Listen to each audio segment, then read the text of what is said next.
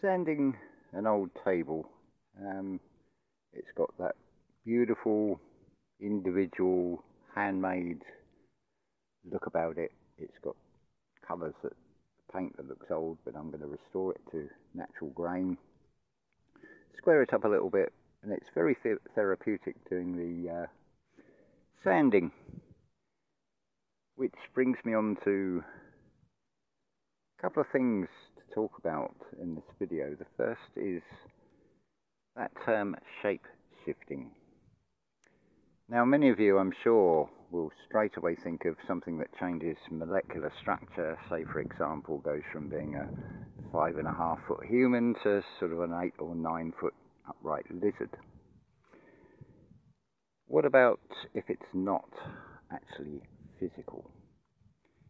Where can you see evidence of shape shifting? Would not a media script be shaping and shifting the masses into believing a particular story? Would that not be classed as shape shifting? Think also about these leaked documents. I've mentioned this previously, but it's another perfect example. Actually, we'll go one better than this. Imagine you are part of a government with what seems to be power, and you're involved in a conflict, which means borrowing money to pay for arms, and you want to get an advantage over your enemy. So think of the Enigma Code, Alan Turing.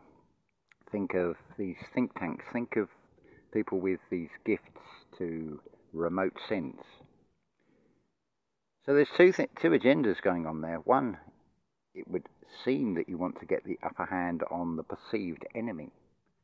But it also means that those that are gifted, you can keep a close eye on them, because you don't really want them turning those remote sensing gifts in and exposing what you're up to, and exposing that all wars are there to create money. Divide and conquer, instead of going inside oneself, dividing up. What is the superficial level? What is the deeper meaning? Piercing that veil. So there's your division, and then you can concur within oneself. You come to an agreement. Life is very much like the sonata form in classical music. You have your first subject and your second subject, your development. Then you have your resolution. See how these words work and how they have multiple meanings? The thing is resolved, and then you have the coda. And if you think of the first and second subject in a piece of music, how that could represent the lower and higher consciousness, and then you have to go through resolution. It's almost like a structural blueprint for life itself in this reality, and probably beyond. Exciting times ahead, exciting topics to talk about. There will be more. I want to keep these brief, no more than 5 minutes, because they are a bit of a devil to upload with a sort of unstable Wi-Fi frequency, but we make the best of what we've got.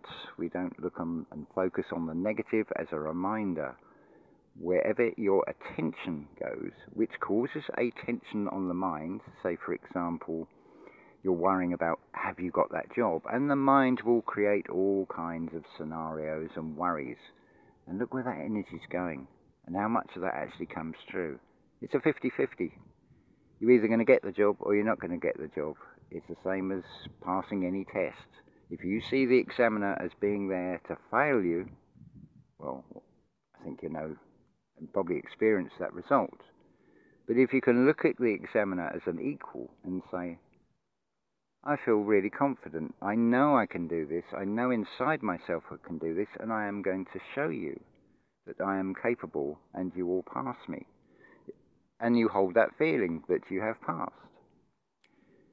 I'll come on more about that sort of subject in the next video, because it's something that everybody has or will face, or has a relative or someone you know that will face this awful admission that you have to do to yourself.